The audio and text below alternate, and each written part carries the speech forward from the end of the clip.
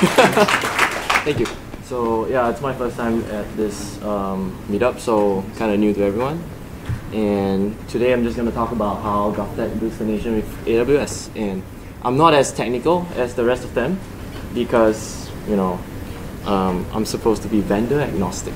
So I'm going to share with you guys how we do AWS. But first, I'm just going to do a little bit of promotion for those who do not know GOVTECH. This is the long word, Government Technology Agency of Singapore. If you shorten it to GTA, it's a totally different acronym, so we don't want that. That's why GOVTECH. And our logo's moving, so yeah. Fluid, because we're bold. Formerly known as IDA, right? For those who know IDA, we do a lot of things. So now it's split. GOVTECH is a branch that actually does a lot of engineering and software development, hardware stuff.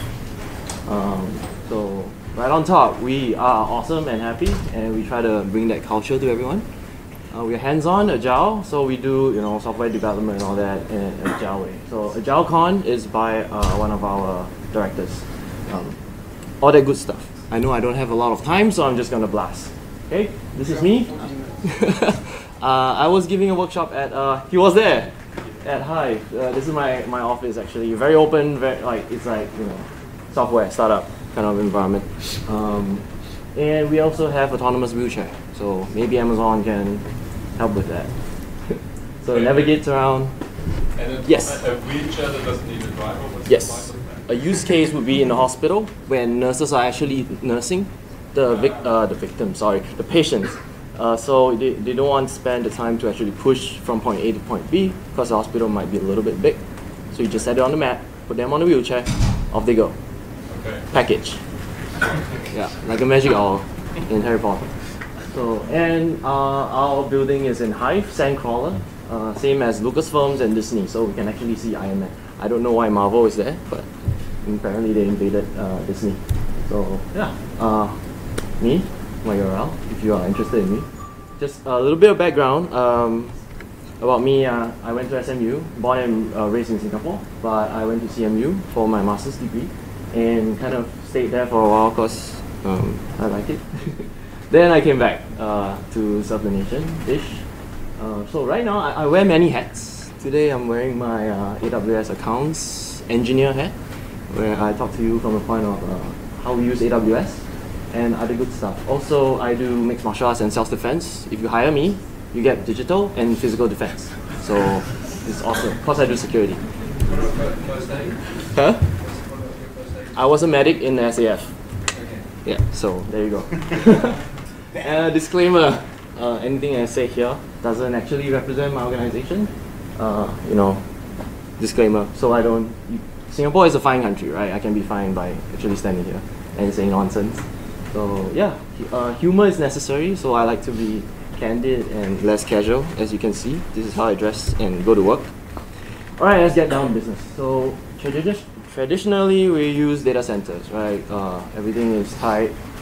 You want to deploy something, you have to buy a rack or hardware, then you get engineers to deploy the software, blah, blah, blah. So we all know why moving to the cloud is good, because also we have a shift in mindset. So the government is trying to be as agile as the industry. So therefore, we're using private cloud at first. We built our own cloud, and that was kind of cost inefficient per se or slower. Then we now are exploring public cloud. So keeping up with industry, and it is actually happening right where we are at Hive. So other factors are because moving to public cloud, because everyone's using the same, compute resource is cheap. We want to be prudent because we're using taxpayers' money. So very efficient. It's very scalable-ish. Some things aren't, and sometimes security. We have to consider that and balance that, depending on how much risk the organization can accept, right?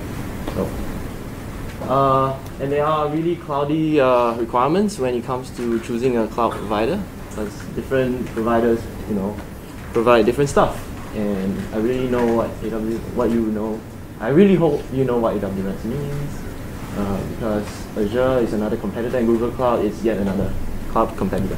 So, right. This slide actually indicates about give you an idea of how many humans we have. Kind of a 3 to 5 engineers doing the administration of AWS, the creation, the deletion, the management, the admin. So like, actually just managing accounts. But above all that, we have tens of other engineers who don't actually get so hands-on on the management. So that's my role, right? I used to do more of the actual development on the like Lambda and EC2, S3, but now I try to do more of the engineering, so consolidating all the accounts and security and monitoring how they use the accounts. So how should we use it, or how do we use it? It's governed by cloud policies, because we are now in the government.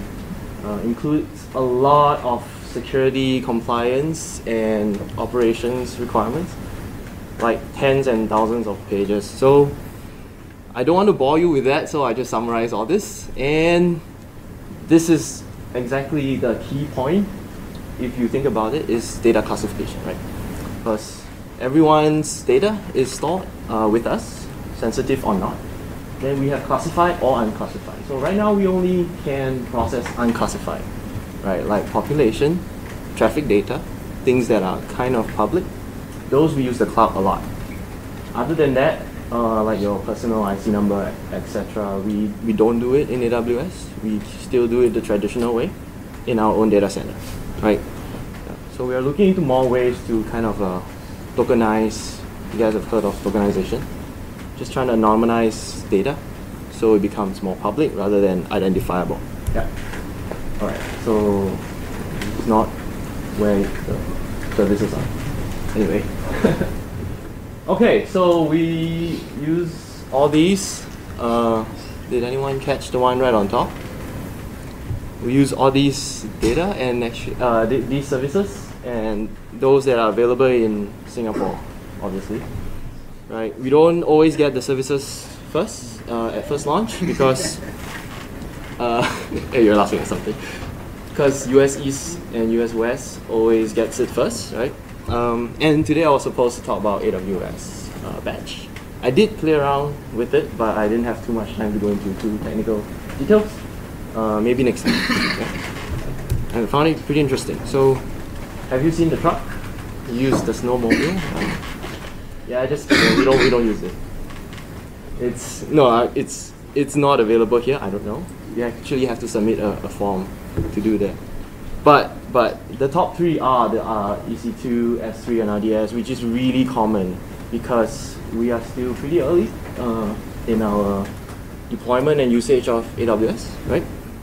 So the rest just basically plays a support role, but kind of is the backbone to AWS.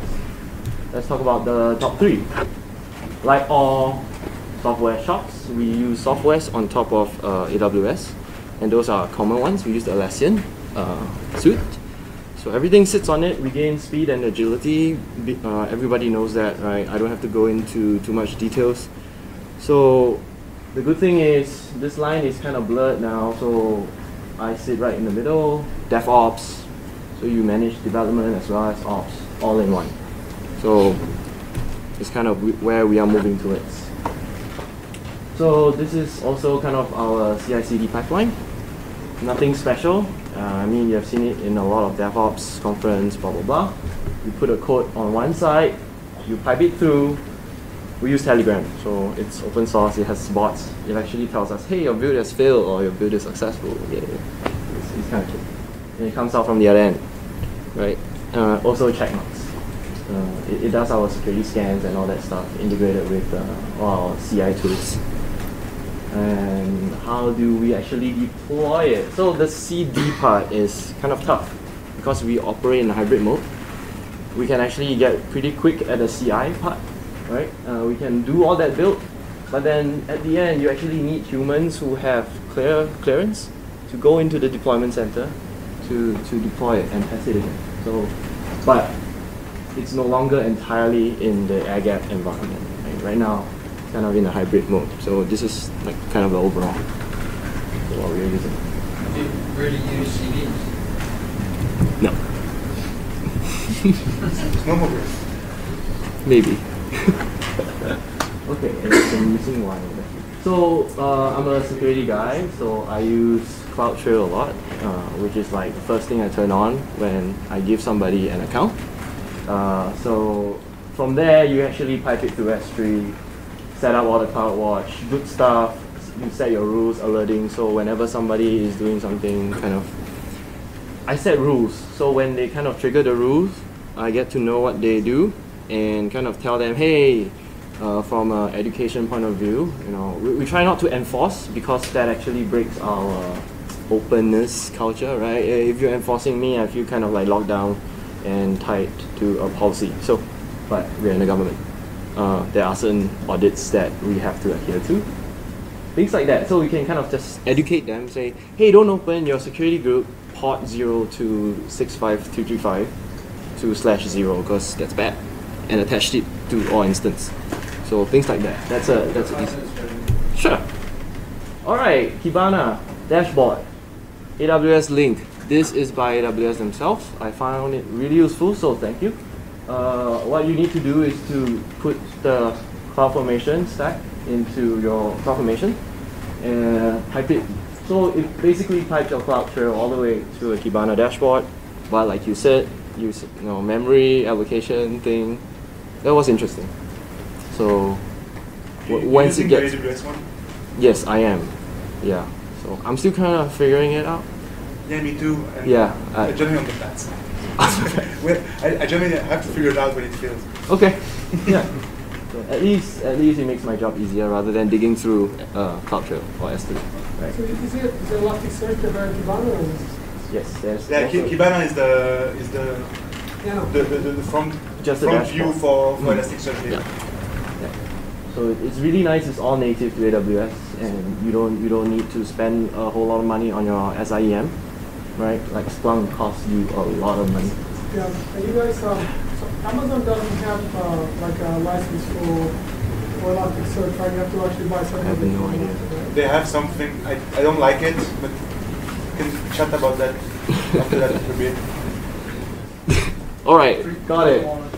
So also asset management. One thing that I use Lambda for is to query all my assets within the account and write it to a flat file in S3 in CSV, telling me at this moment how many EC2 instances I have, what are their ports open, what are their security groups, and then I can find out what are the ports, blah blah blah, and their IAM and how long have they been up. They have been up and running for 3 years without patching. Oh, okay, I need to take a look at that. So things like that. And then send an email to me notifying that they have done the job. So that's asset management for you in AWS 101. And this guy, if you have time, look at the link that I provided. He actually hacked Lambda with misconfigured permissions. It's kind of cool. He managed to retrieve data from the RDS all the way to his console. I don't have time to talk more, but just be very careful about your permission that you put on your Lambda function, not startup stuff. Yeah, I will share the slides so you guys can actually take a look. And one more thing about something that I actually proposed is using a control plane pattern, if you guys have heard of it. So these rectangles are actually one AWS account each. So project A, B, and C are at the bottom, and the control account is at the top. So there's nothing in the control account except for IAM users. So I log in as an IAM user, I get a temporary credentials in project A, and I'm an admin. But in project B and C, I am an RO. So I get temporary credentials. Why? One use case that I think of is in project A, things get compromised. What do? I don't know, if your root key, your root access key gets compromised, this whole account is gone, right? I have to wipe it. So that's our way of mitigating our risk, containing our risk. Instead of having one account and many VPCs, the root access key still can actually access all your VPCs. So it's kind of that's why we have the creation and deletion of accounts. That way we can manage those accounts. So how much time do I have? 2 minutes. Okay, so this is data.gov.sg, our public one-stop government public data. This is a blog post, and this is a YouTube video. Palani, my co-worker, he went to 2016 AWS Summit and presented. This was from his slide, not my credit, all his. He is the architect of all these, so he actually made this a development environment so they can rapidly test their code and deploy it to data.gov.sg. This is purely, entirely hosted on AWS. Nothing of the hybrid stuff, because everything is public. Yeah, so it's kind of cool. Yeah, cloud in the long run. So we are designing for scale and flexibility, trying to be vendor agnostic because we are the public sector. Right? Experimenting with new cloud services is always exciting, but one thing that I would like to happen more is making people come for more DevOps meetups and education, and also actually hands-on. So this is just another funny slide that I have. You guys get my humor by now. Future users, these are things that I would want to implement in my organization just to save money, manage secrets, and automation and all that good stuff. Oh, AWS, I really want this, so you can help me with my control plane stuff. So one main account pushing a. The organization? I don't know if it's here in Singapore. Okay, that's Yeah. fine. Beeline responder. That's it. Thanks. Okay, thanks, Fabian. Thank you. Lightning. Yeah, I think